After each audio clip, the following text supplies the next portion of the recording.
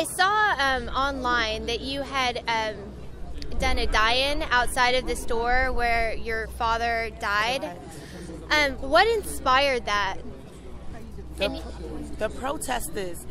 I came across that when I was watching the news, and I seen these people laying down.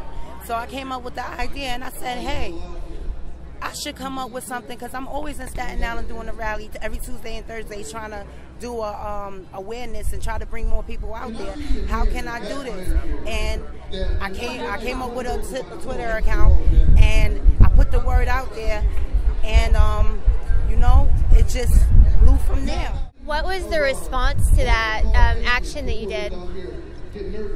I got a lot of love, a lot of encouraging words, a lot of people calling me courageous, you know, saying that I was strong, that nobody could do it like that. And me being so young, 24 years old, and leading a protest, that meant a lot. That had a lot of impact on me. Some media has been very, I think, crass in the reporting on your father's death. Conservatives, Fox News, people saying that, you know, your father had health problems.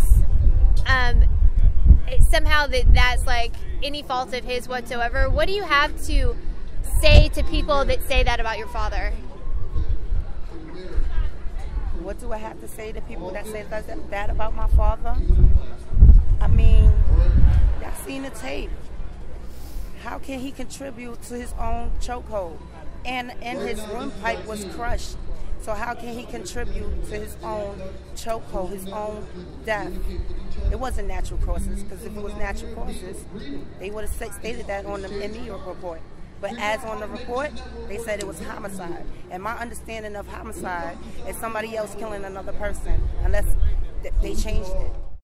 Undercurrent under the surface makes the mainstream get so nervous. It's time for purpose, for news to serve us, not with propaganda they use to hurt.